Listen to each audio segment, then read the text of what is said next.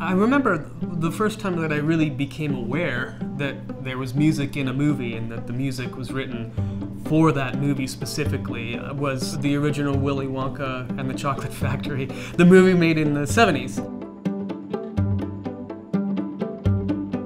So I would have been 8 or 9 years old, something like that, and it suddenly dawned on me, like somebody somewhere had to write this music for this movie so that I could watch the movie and hear it, and that it's an actual job, and it's not just something that someone somewhere does, it's something that maybe I could do it. That was a score that was personally important to me. I listened to a lot of Bernard Herrmann when I was in my formative years, I guess you'd say.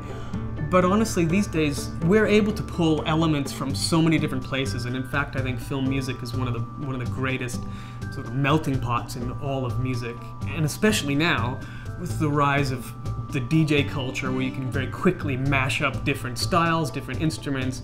That's actually informing a little bit of what you're hearing in movies as well. There's so many unique and different ways to bring in elements of, it could be hip-hop, it could be rock, it could be pop, it could be concert music, it could be all of those things. It could be instruments from parts of the world that you've never gone to. You just need to find a musician who can play it. All of these things come together. That's, to me, what's making film music so interesting. Movies have scenes all over the world, and they have scenes in worlds that don't even exist, and so that's our joy. That's the music we get to create.